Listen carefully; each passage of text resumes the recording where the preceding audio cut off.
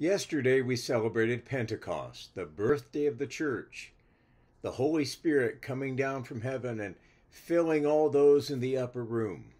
The upper room, by the way, is the same room where Jesus celebrated the Last Supper.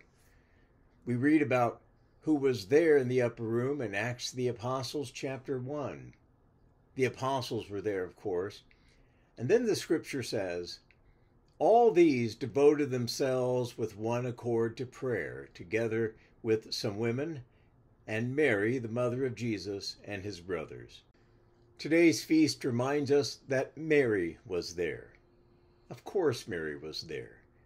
She was obviously present at the birth of Jesus in Bethlehem, and there she is, present now at the birth of the church.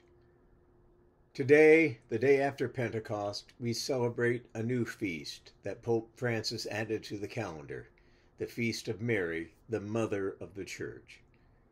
Remember, it was Jesus who made Mary the Mother of the Church.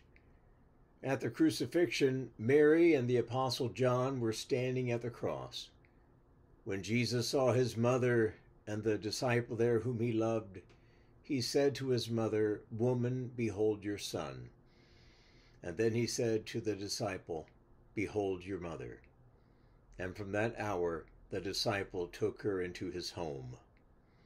John, the beloved disciple, represents all disciples, all the members of the church. And Jesus says to you and me today, "Behold your mother."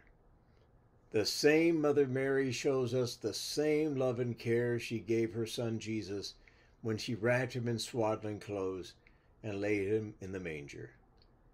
Mary teaches us, just as she did the servers at the wedding in Cana, she said to do whatever Jesus tells you. And it was for that same reason that she, no doubt, was given a place of honor in that upper room, united in prayer, encouraging those disciples and apostles to await the coming of the Holy Spirit, the same Holy Spirit who came upon her at the Annunciation. What a blessing we have in Mary, our mother. Now, it's true that no matter your age, you will always need your mom, and we will always need Mary, and we can always count on her.